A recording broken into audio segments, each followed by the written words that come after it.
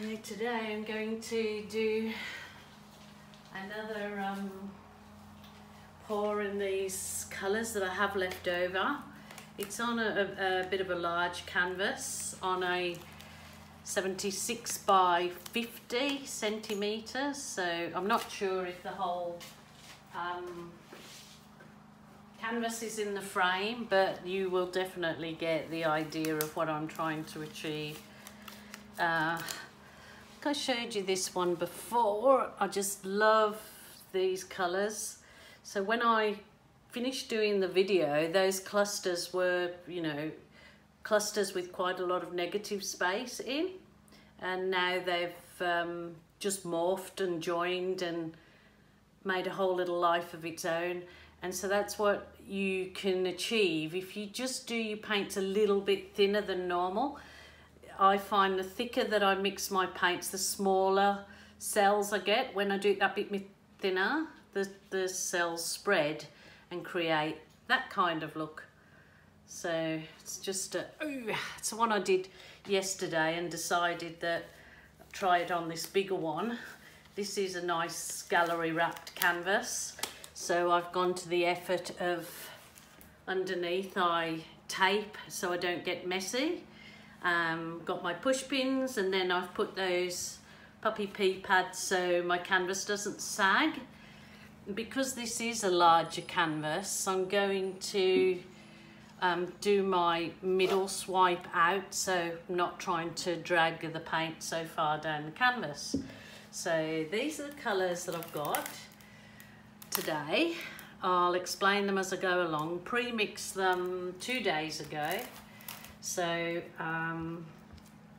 yeah, we'll see what we come up with. I think that I will swipe with the navy today again, as I did that one. Always happens when I try to do a video.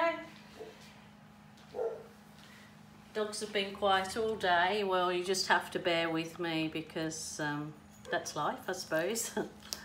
So, okay, I'm in sunny Queensland, Australia, and we were having about 3 weeks of non-stop rain, but actually come today and it's just sensational today. I'll try and maybe at the beginning of this video I can post you what kind of sunshine we're having and the glorious outlook here. And there was kangaroos in my paddock this morning, which they usually come up close to the house if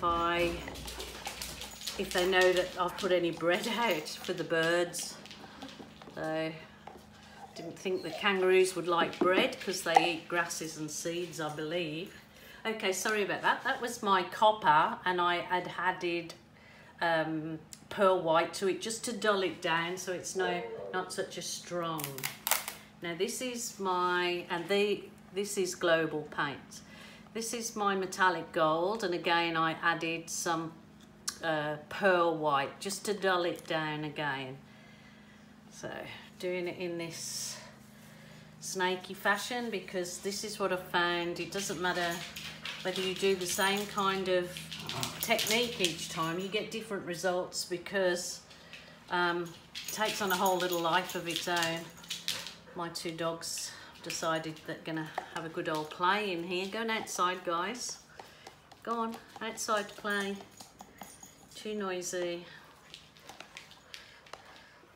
So I have an Australian Shepherd, and her name is Bindi, after Bindi Irwin, Steve Irwin, fame.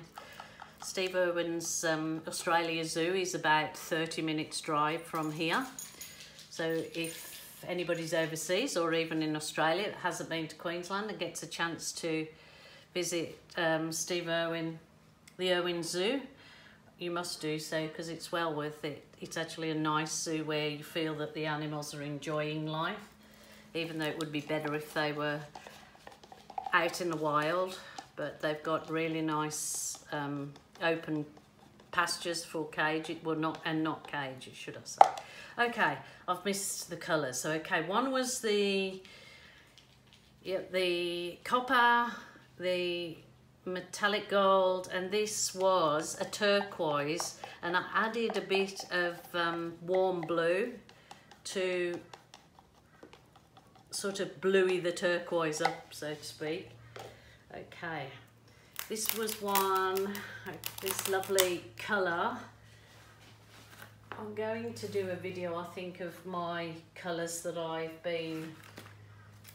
custom make my own colours, and some I was making the other day. So this one is pearl white, and it was probably about 2 centimetres of pearl white, and I added a blob of warm blue, and it's made this gorgeous like sapphire, deep sapphire colour. It's really nice and it's really shimmery.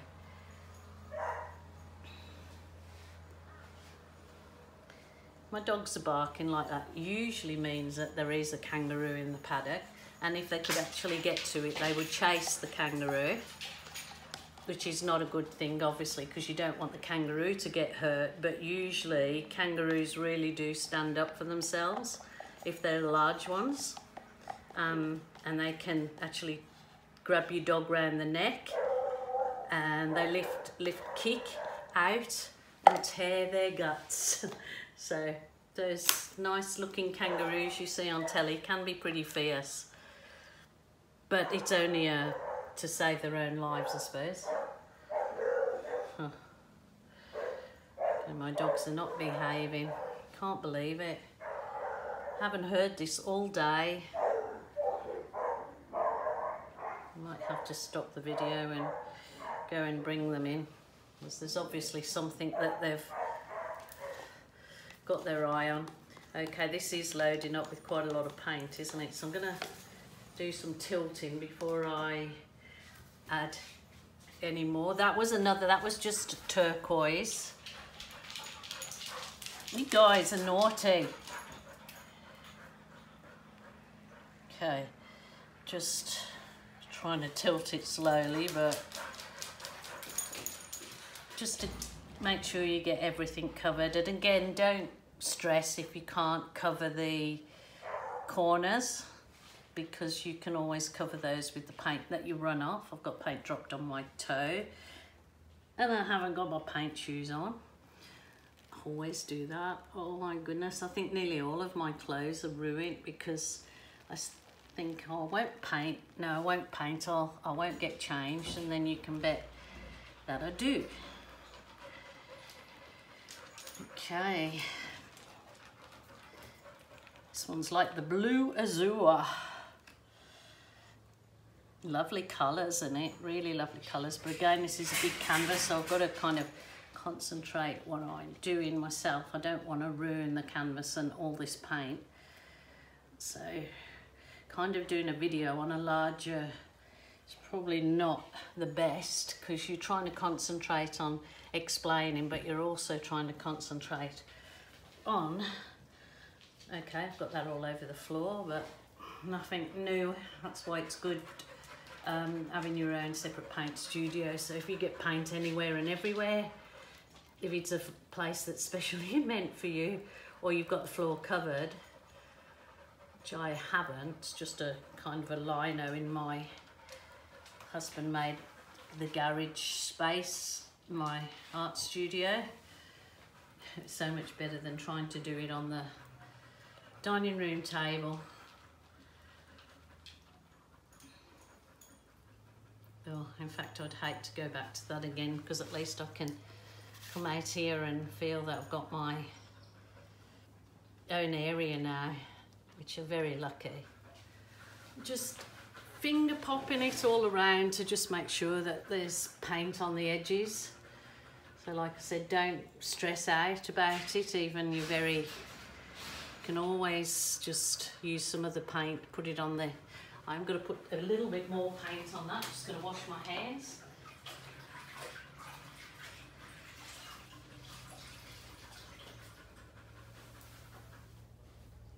Just bear with me. I'm trying to get it off my shoes. Okay.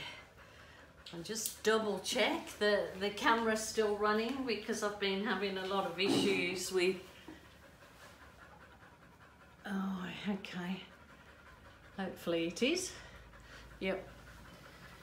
A little bit out of the frame, isn't it? But as I said, it's a big canvas, so I'm going to put some white in here now.